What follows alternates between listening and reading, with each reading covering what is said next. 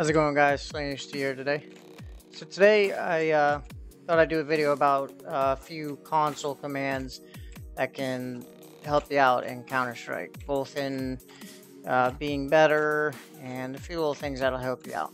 So the first command I want to go over is going to be called FPS Max, and depending on what type of monitor you have, whether you have a 60 Hertz, 120 Hertz, 144 Hertz, you're going to want to put that.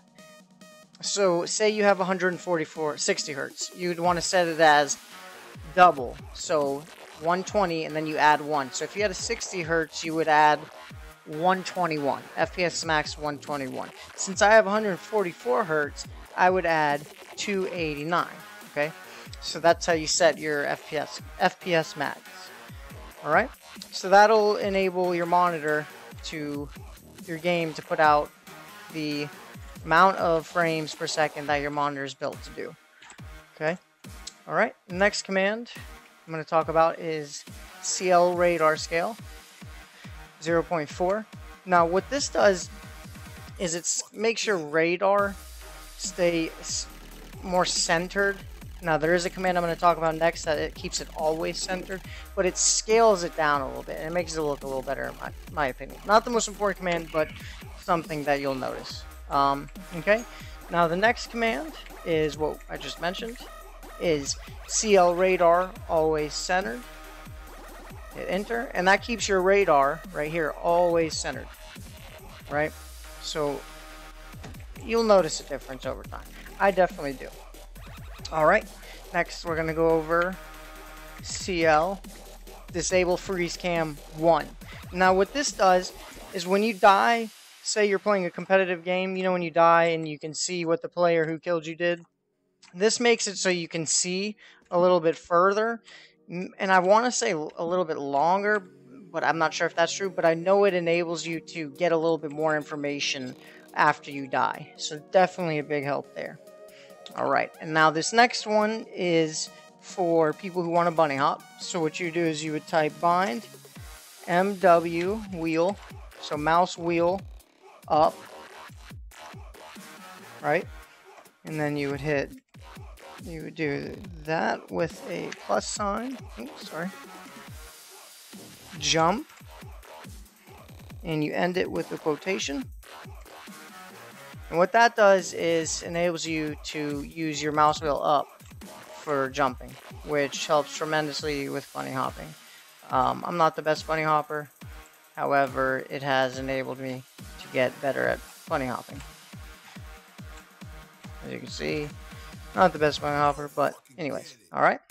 So next, we have for buying weapons. So, one thing I've noticed that can help is in the beginning of a round, if you bind a key, like say you bind a key to buy 2 flash grenades, an HE grenade, and a smoke grenade. So you just press one key and boom, that buys all your smoke grenades. You can also bind a key to buy your armor, etc., etc. So to do that, you'll type in bind, whatever key you want. So let's say we want to do L. So bind L, right? And then you're going to type quotation buy. And this is for the grenade, flashbang. Okay. And then you would type HE. I'm sorry. Then you would type buy HE grenade and apostrophe. Then you would type buy flashbang apostrophe. Then you type buy smoke grenade. Okay. And then you would end it with your quotes, and then that would bind L to buying all of those grenades. Okay, so that can make it easier and quicker to get the items you need. All right, next thing I want to talk about is, I can't buy an op, but what this next command does, the command itself is zoom, sensitivity, ratio, mouse, 1. So what this does is it makes it so that your mouse sensitivity stays the same while zoomed in, so it's less confusing. Your sensitivity will always be the same even when zoomed in. Some people might not like this. I personally enjoy it, and I think it helps me with my opping. All right, so now let's go to the next command. This command is I believe SND. Yeah, SND. SND headphone. Pan. Exponent. There it is right there. Exponent. And then 2.